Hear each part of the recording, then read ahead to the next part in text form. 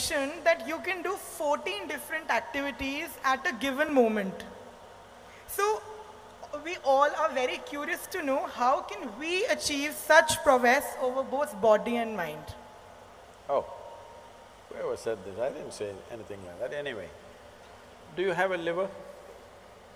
Yes, I do. Functioning? Yes. Do you know how many levels of activity it's doing right now? What the liver is doing is far more complex than what your brains are doing right now, do you know this? A brainless liver, if it can do so many things, a brained Praneeth, how many things? No, I was only talking about not activity per se. Yes, activity is also possible. So you must understand this. On a round planet which is spinning right now, hello? Are you on a round planet? Spinning? Most people don't understand this unless, they get sozzled out with something or they get some ailment. Suddenly you see, planet is round. Do you know how complex an activity it is for a human being to walk at a certain latitude on a round planet which is spinning and which has magnetic forces working upon you all the time? It's an extremely complex process. You ask a child who is, let's say, 1 year of age, he knows how complex it is. Have you seen?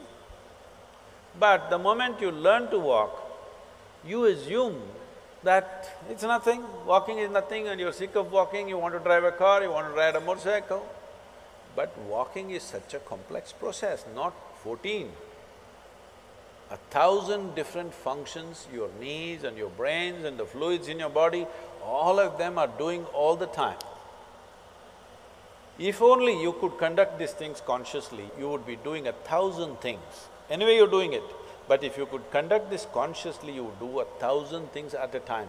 So I was only talking about different channels of mind, which you don't have to actually conduct, you just have to initiate and leave.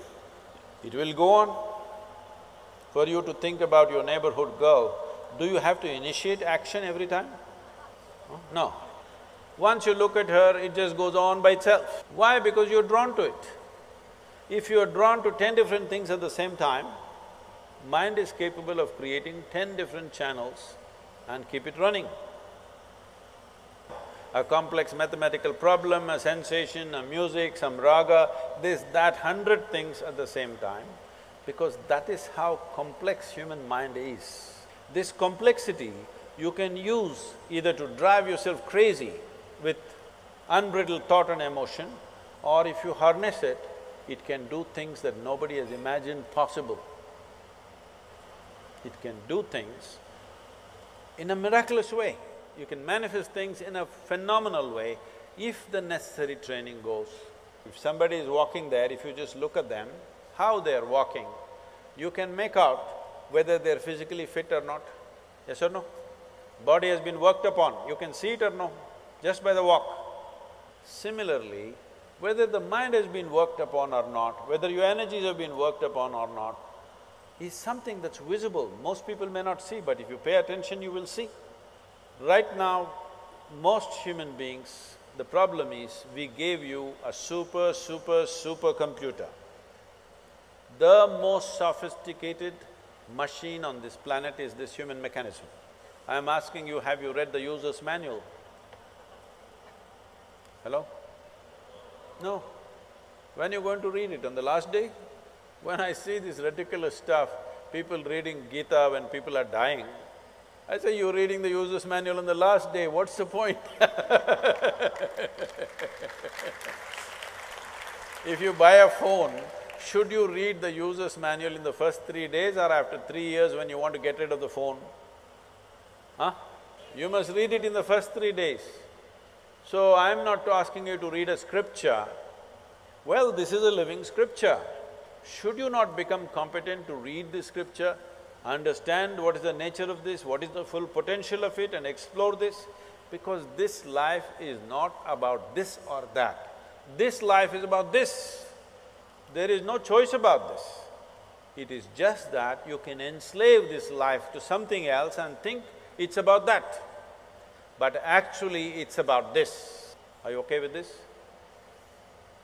You think right now your life is about education. No, your life is about this. You want this one educated, you want this one to do well, you want this one to experience love, you want this one to experience pleasure, you want this one to do all this. All the other things are only attendant things. This is the real thing, isn't it? So if this is the real thing, does this deserve some amount of attention? Some amount of attention means not standing in front of the mirror and attending to your skin endlessly. Should you not pay attention to every dimension of what this human being is made of? What makes this life tick? And how? If you understand what makes it tick, you can make it roar. If you make it roar, why 14 things? You can do many more.